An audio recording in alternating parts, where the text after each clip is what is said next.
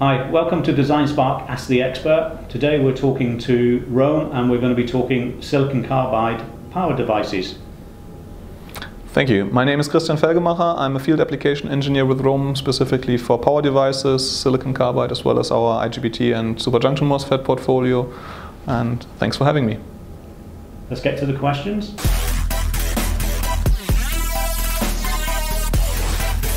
Well, basically the difference in material allows us to develop MOSFETs, so unipolar devices in higher voltage ratings.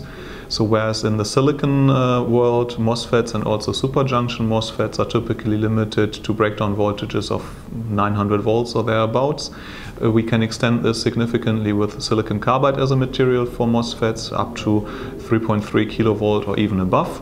And this is a voltage range where in the silicon world the traditional device would be the IGBT, which is a bipolar device which has very good conduction behavior, but which always first of all has an on-state voltage drop which cannot be avoided due to the internal PN junction, and also which has higher switching losses than a MOSFET due to the recombination at turn-off leading to tail current. And therefore with silicon carbide MOSFETs the switching frequency in these higher voltage devices can be significantly increased.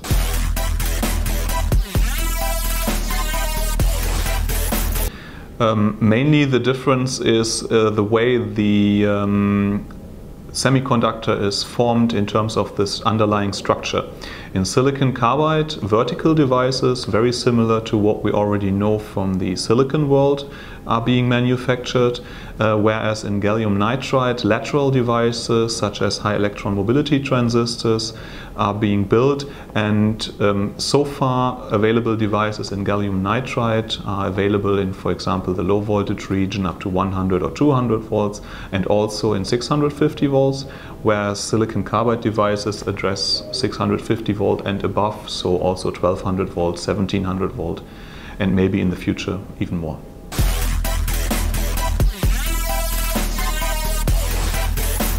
This is a difficult question because it always depends on what the system you are designing needs to be optimized for. But I would say that any application where size, weight and volume constraints are very important would be key applications to use the high switching speed and also low switching loss capability of silicon carbide MOSFETs. One example I could think of would be, for example, onboard chargers for electric vehicles, because you need to fit them into a certain volume and you need to make sure they have sufficiently high efficiency so you're able to cool them as well. But other applications where the use of silicon carbide diodes and increasingly also MOSFETs is very interesting is, for example, photovoltaic inverters.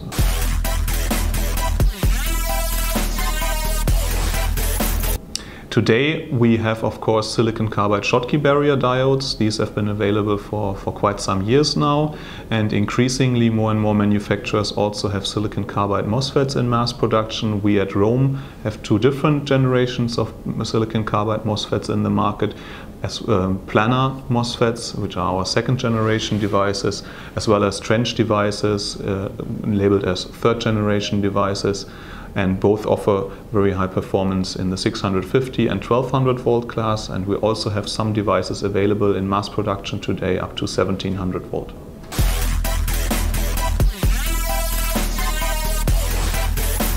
Not necessarily. Also we see in, for example, as I mentioned previously, in onboard chargers for electric vehicles, even at smaller powers, silicon carbide Schottky barrier diodes are commonly used.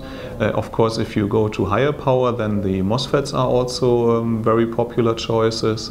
Other applications can be single phase PFCs for switched mode power supplies, where silicon carbide devices can offer the potential to move to topologies such as totem pole PFC, which is very difficult to realize with a silicon device.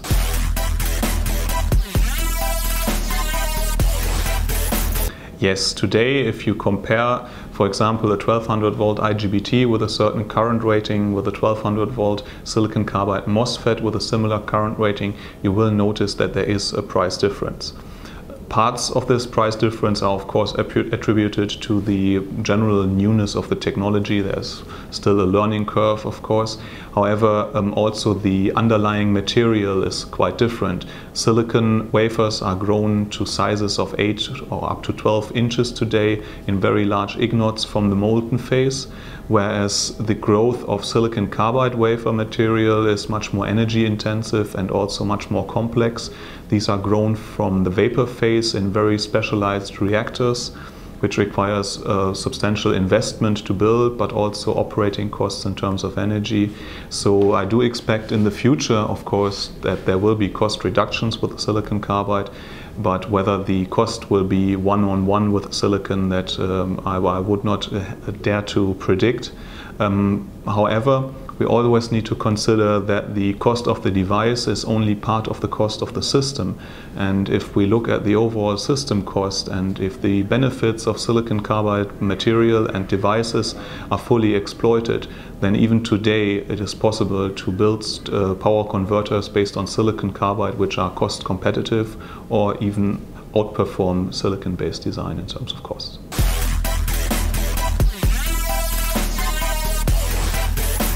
Well, this comes back to the difference in device structure. So in silicon, if we consider, for example, the 1200 volt class, in high power applications we use IGBTs.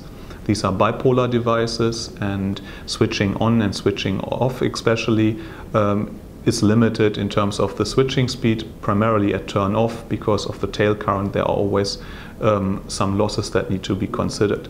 Silicon carbide MOSFETs switch much faster. Of course, they're not lossless devices, but the switching losses are significantly lower. So in terms of operating differences, the DVDT and DIDT that can be realized is higher than with IGBTs, and this leads to special care that needs to be taken in the layout of the power PCB, for example, to make sure that voltage overshoots are contained. And also some differences exist in terms of the gate driving. Of course, the gate driver circuits, especially with high-side devices which are on a floating voltage level, these gate drivers need to be able to handle high DVDTs. And also the gate driving voltages of many of today's silicon carbide MOSFETs are slightly different to IGBTs, so some adaptations in the gate driving circuit also need to be considered.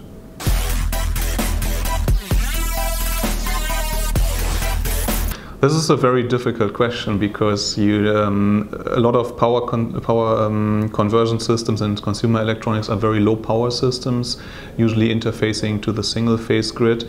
And these are also extremely cost sensitive applications where of course efficiency and size are important, but maybe not always the most important driving factors. So we will see what kind of role silicon carbide will play here, but in the future, personally, I could see also gallium nitride as a very likely candidate for this application area.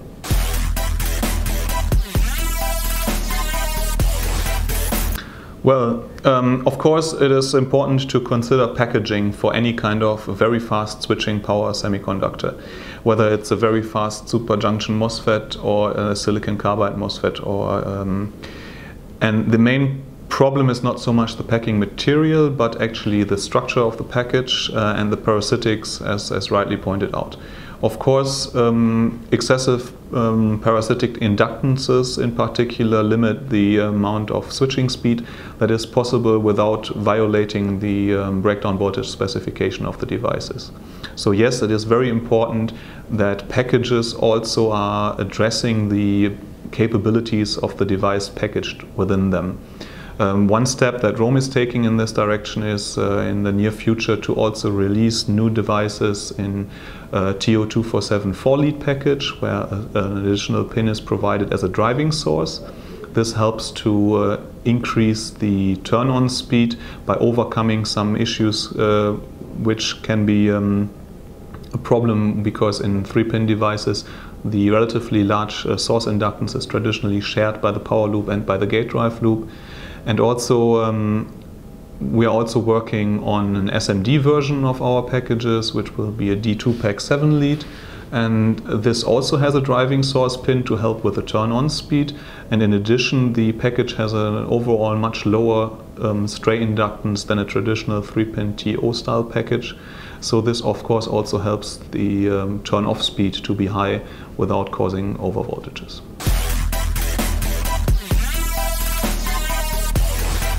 That's a good question. I would say maybe. I would say we now have about 19 years of experience working with this material, so it's probably not that alien to us anymore.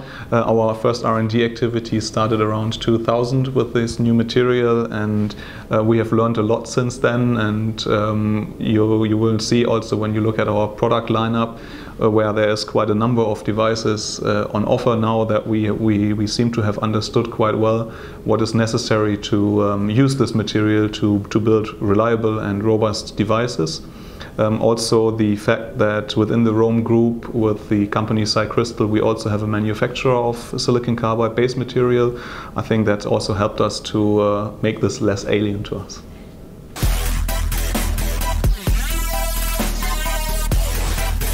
Of course, the automotive market is of very high interest to us, and if you look at our lineup, you will also see that a significant amount of silicon carbide devices are available in automotive graded versions. And speaking about more electric vehicles, there are many applications within these vehicles which can be addressed by silicon carbide power devices, such as onboard chargers, which we've already spoken about previously, where silicon carbide diodes and increasingly also MOSFETs are already being used, but also DC-DC converters to interface high voltage systems to low voltage systems. And of course the main drive inverter, which basically interfaces the battery to the electric motor propelling the vehicle and also recuperating energy when the vehicle slows down. And all these devices can in principle be used in all these different applications, and our colleagues are in contact with the leading players in the automotive industry to also ensure that our future devices meet with the future needs of this large industry. And one area where we've been able to gain further experience with this is our technological sponsorship and also cooperation with the Formula E racing team of Venturi, which we've been working with over the last years, supplying silicon carbide modules to be used in the main drive inverter of a high-power racing car.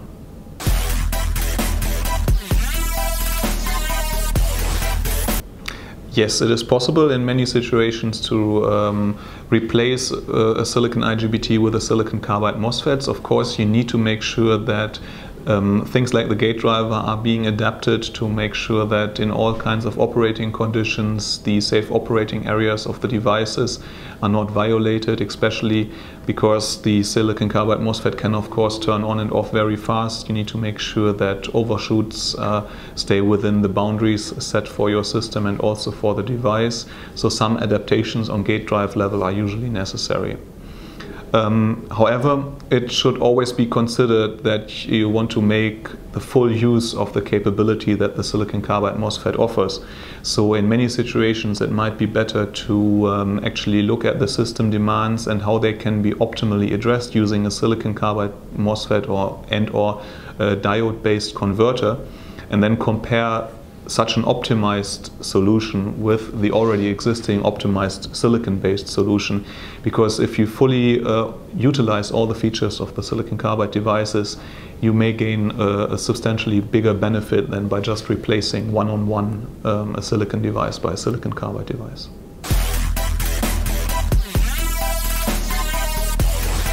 This always depends on how many devices you put in parallel, what the circuit layout looks like. So it is generally a good idea to start with a small gate resistance for each of them, each of the MOSFETs in the region of maybe 1 to 3 ohms, and see where this leads you.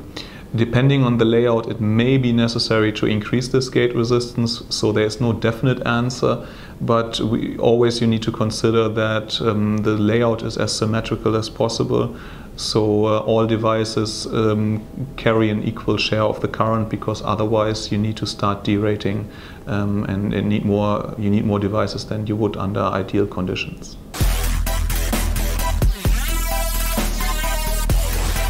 This is something that happens because of a consequence of the internal capacitance to a MOSFET, basically any MOSFET. So if you imagine that you have a half bridge consisting of two silicon carbide MOSFETs and you're turning on and off the low side MOSFET, effectively the source potential of the high side MOSFET is jumping up and down. And this causes also a DVDT across the device. Hence, there is a displacement current through the Miller capacitance, which can be seen as a positive or negative spike on the gate of the device, which should be off at this time. And to mitigate this, you can work, for example, with a gate driver that supports active Miller clamping to make sure that the gate is always maintained at the desired off voltage, to avoid parasitic turn-on, which would occur if you have too high spikes on the gate, or to avoid violating the specification of the device if your peaks go too low.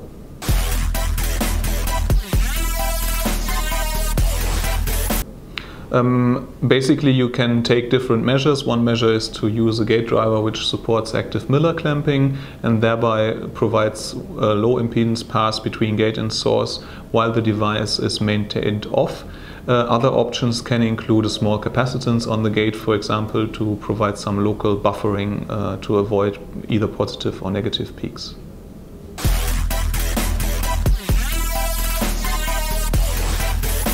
Actually, these recommended values depend on the generation of MOSFETs that you're using. So if you're using a second generation MOSFET, we recommend +18 and -2.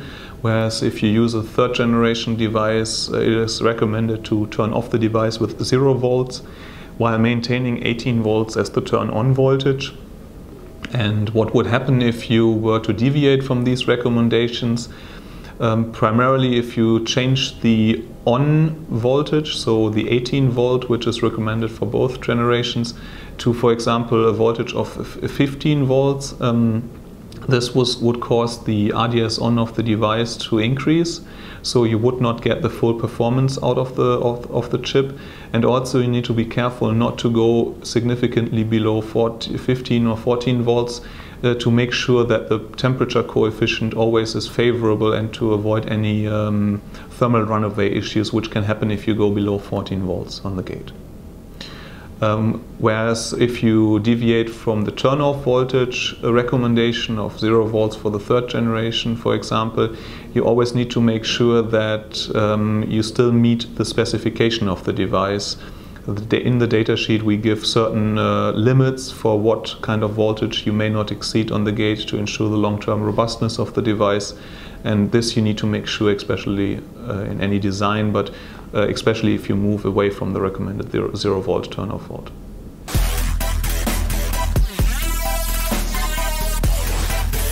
Not necessarily. As I said to the previous question, for the third generation devices we actually recommend to turn off 0 volt in many cases.